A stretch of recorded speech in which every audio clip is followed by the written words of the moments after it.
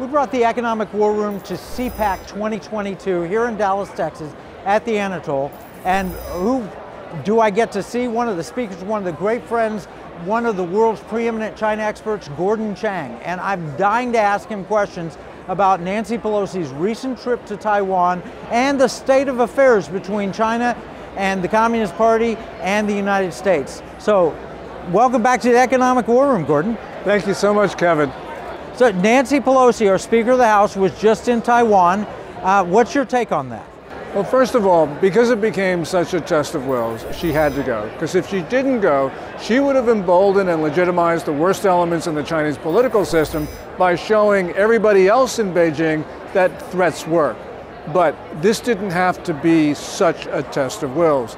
And I think that President Biden made things a lot worse. If you remember on July 20, he said to reporters, the Pentagon thinks it's not a good idea for her to go.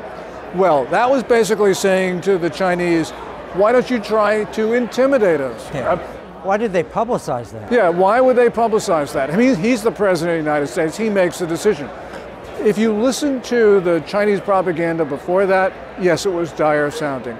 After that, it became even more grim and it became more frequent, which is a real indication that the Chinese took that as a signal that that was open season on the White House. And so at that point, it became a much bigger crisis than it had to be. Why would the Biden administration do that? Are they incompetent? Are they compromised? I mean, it just floors me to try and understand exactly why they do the things they do, because they seem to always work out so poorly. Yeah, this was really bad diplomacy. This was like making mistakes that you learn in International Relations 101. I don't know why. I don't have a good answer for you. Yeah, a lot of Americans are wondering, because the Speaker and the President of the same party, they certainly communicate all the time on legislative matters, and yet here there was was it a staged contrast? Was it purposeful? I don't think it was staged. One thing though, I think, and then this is important for us, and eventually we'll learn this, Kevin, but the question is who leaked this to the Financial Times, who first reported that she was planning to go to Taiwan. Most people think it was somebody in the administration who didn't want her to go. Matter of fact, his Speaker's office had no incentive to do that. And I think the Chinese themselves, they didn't want to make it as big a crisis as possibility. So really the people who had the biggest incentive to do this was the Biden team. And so that's where most people think the blame lies. Well, let's look at the bigger picture on that, because Taiwan is the real issue. It's not whether an American citizen goes to visit another country. The real issue is Taiwan, how America should respond, what the Chinese are planning. What is your perspective on Taiwan today?